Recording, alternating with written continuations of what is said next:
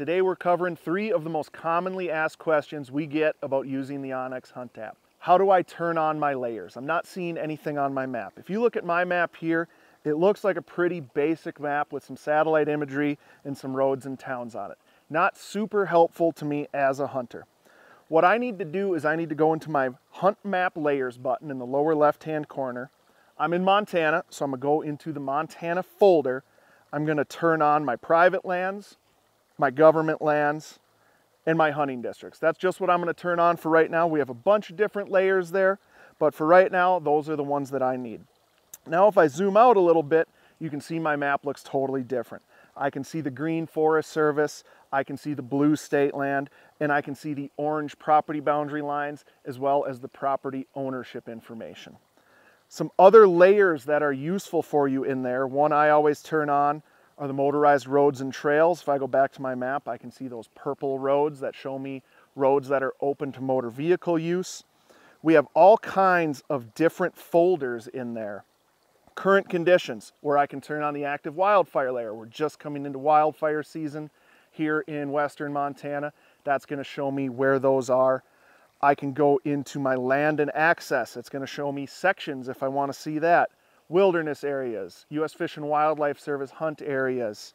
Bunch of different layers in there. They're all grouped by folder. So if you're not seeing a layer and you think it should be in your state, maybe take a look at one of those other nationwide folders like current conditions, land and access, road, trails and rec, trees, crops and cover, etc. Now, if you're an onX Elite user, you get access, of course, to all 50 states plus Canada.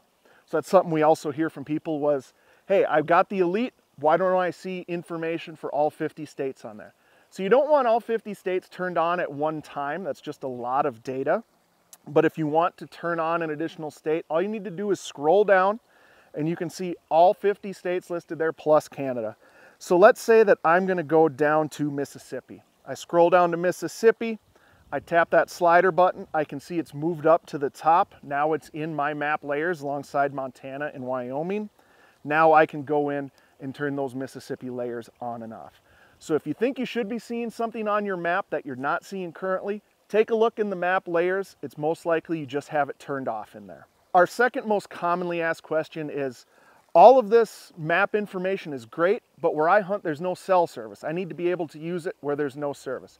We've got you covered with that as well. We have a section here in the lower left-hand corner for your offline maps.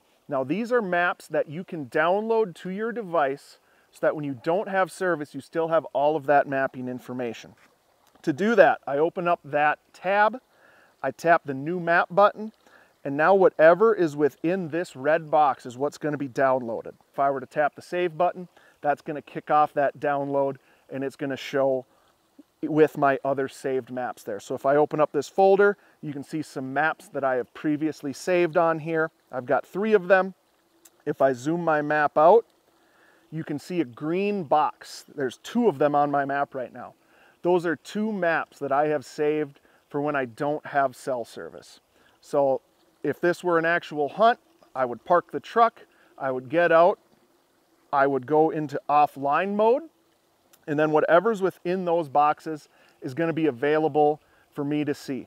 Be it the land ownership information, the satellite imagery, any trails that are there, the hunting district information. I'm still able to track myself because my phone's GPS doesn't work with cell towers. It connects to the satellites orbiting the Earth. So that works even when I don't have service. That's why I'm able to see my location on there. It's why I'm able to mark waypoints. And it's why I'm able to track myself, which leads into one of the other most common questions we get is, hey, how do I track myself? And am I able to use that to get out of the woods safely? One of my favorite features of the onX app is our tracker feature. In the lower right-hand corner, I'm gonna tap this tracker button. If I hit the start button, you see my blue dot turns red. That means the tracker is functioning.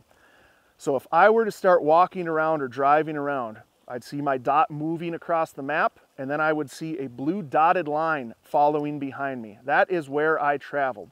So what I will do, especially if I'm hunting a new area, is I will turn that tracker on. That way I can hunt all day, I can see where I went, maybe I can tell, hey, this looks like a good spot, I didn't check it out yet. I know that my tracker line didn't go through it. I'm gonna go there. It gets to be the end of the day. Hey, I need to get home. I need to get back to the truck or back to camp. I know exactly the best route to get out there. Tracks are also savable, so you can use them for future reference. Great idea to run tracks to all of your deer stands or duck blinds, for example, so you can find your way in and out in the dark. If you have a friend that's coming hunting with you, hasn't been to a particular deer stand, for example, you can send them the track and say, hey, walk this track in so that you don't go through this swamp and get your feet wet, or so you don't go through this deer bedding area and spook everything out. Okay, and again, that works while you're offline just as well as it does when you're online. So when you're done, you tap that save button. Mine didn't show anything on the map here because I'm standing still, but you're able to save those and use them however you like into the future. So if you have any other questions or there's something you don't understand about using the onX app, feel free to hit us up, give our customer support a shout. We're happy to walk you through any questions you have.